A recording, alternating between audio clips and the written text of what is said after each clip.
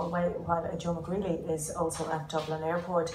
Teresa, if I could start with you, it looks absolutely awful where you are.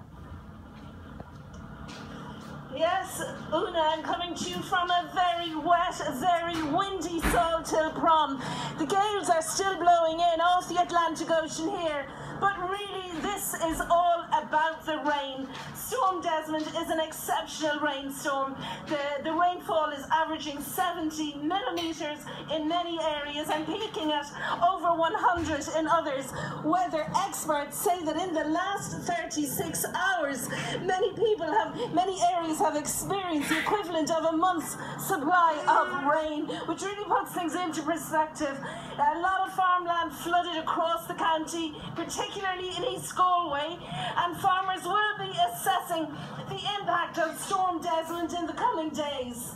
And Teresa, what's happening in Crossmolina? We're hearing that it's pretty much cut off, is that right?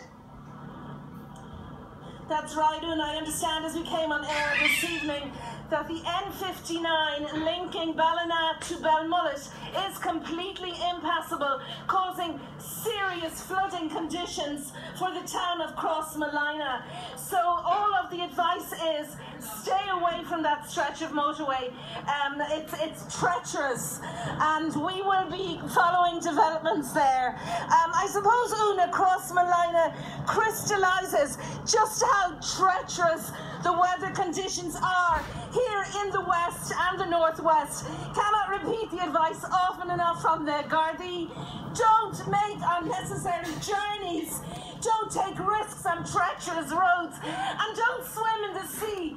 Incredibly, people have been spotted in the water here in Blackrock and Salt Hill both today and yesterday. Galway City Council say their actions are idiotic. Not only are they putting their lives in danger, but it is unacceptable and unforgivable to put the lives of people in the rescue services at danger as well. Okay, Teresa, we'll leave it there and let you go. Thank you. Joe McGreely in Dublin Airport, what's the latest there?